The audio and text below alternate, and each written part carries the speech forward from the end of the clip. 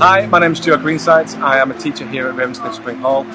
Since lockdown, our new bubbles have been given the challenge of converting this unused, unloved piece of land, and with the potential of turning it into a sensory garden and a community garden, not just for the school children, but for the wider community here as well.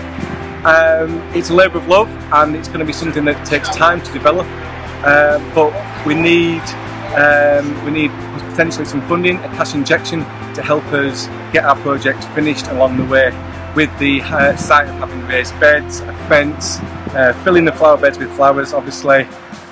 So if anybody's interested in getting involved, we'd love to hear from you, and come down and see what the kids are up to. It'd be brilliant. Thank you.